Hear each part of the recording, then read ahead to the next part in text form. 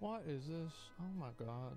Gamers have discovered a company selling life-size dolls of video game characters for thousands of dollars. While these Really? companions look highly realistic, we think they are using them for more than just display. The most Yeah, I popular think dolls so include too. Ciri, Yennefer, and Triss from The Witcher, Final Fantasy's Aerith, Lara Croft, and many more. You can customize their height, clothing. The Asmon probably just helped this company sell like 1,000 of them.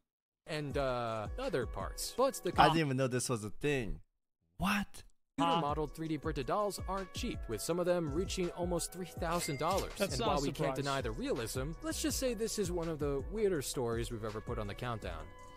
Oh, I don't know. I don't think it's really that weird. I mean, people have been getting sex dolls forever. What's the surprise about this? 3K, that's cheaper than Square Enix merchandise? To be honest, it's cheaper than a really nice fursuit. I'll be honest. Trey, thank you for the 55-month. Appreciate it. Dude, $3,000, chat? That's cheaper than a, you know, like a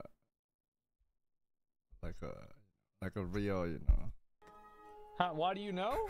I don't know. Like, I know how much a pack of cigarettes is. I don't smoke cigarettes. I just see it. I don't know how much a pack of cigarette is.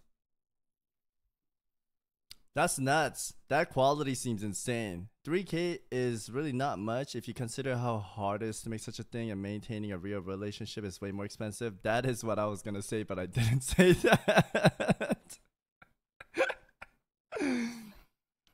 Asmin gets weirded out by figurines. Also, Asmin completely fine with life-size R18